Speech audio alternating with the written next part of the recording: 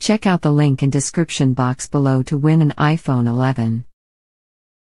Transcript of first call between Trump and Zelensky shows no mention of Biden probe or military aid. The White House on Friday released a transcript of the first phone call between the American and Ukrainian presidents, undercutting Democrats' claims that Donald Trump tried to bribe his counterpart in Kiev with military aid money and a White House visit in exchange for a politically motivated corruption probe of Joe Biden.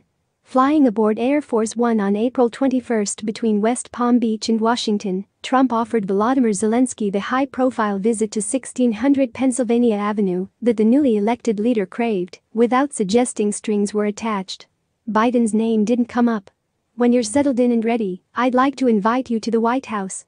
We'll have a lot of things to talk about, but we're with you all the way," Trump told him, according to the transcript. Scroll down to read the White House's transcript. "Well, thank you for the invitation," Zelensky replied. "We accept the invitation and look forward to the visit. Thank you again. The whole team and I are looking forward to that visit." Zelensky also invited Trump to attend his inauguration. Energy Secretary Rick Perry went in Trump's stead, along with Special Envoy Kurt Volker, EU Ambassador Gordon Sondland, National Security Aide Alexander Vindman, and Acting Chief of Mission Joseph Pennington. Everyone in that delegation has figured in some way in House Democrats' impeachment push targeting Trump. Democrats say the White House invitation was later withheld as leverage to induce an investigation of Biden, a move that House Speaker Nancy Pelosi called bribery on Thursday. A White House official said Friday morning that the call shows POTUS wasn't targeting Biden politically. If that were the idea, he would have started in April, not July. Trump's second call with Zelensky, a longer July 25 conversation, has become the centerpiece of Democrats' argument that Trump is unfit for office, based on a cryptic mention of a favor that the U.S. president wanted from him and a mention of Biden.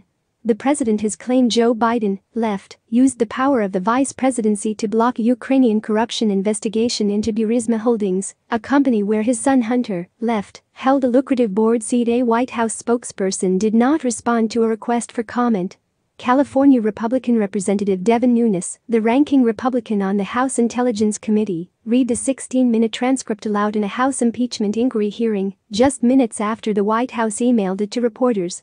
Democratic Chairman Adam Schiff was unimpressed. "I'm grateful the president has released the call record. I would now ask the president to release the thousands of other records that he has instructed the State Department not to release," he said. White House Press Secretary Stephanie Grisham said in a statement that Trump will be watching Congressman Nunes's opening statement, but that the rest of the day he will be working hard for the American people. Trump later tweeted a video clip of Nunes's remarks. The document the White House released is not a verbatim transcript of a discussion, it says in a footnote. Calls between U.S. presidents and world leaders are typically not recorded and transcribed in the West Wing. Instead, a variety of experts from the White House, the State Department, and various intelligence agencies take notes as they listen in, and then assemble a memorandum, taking note of any portions that are unintelligible on the phone line. Check out the link in description box below to win an iPhone 11.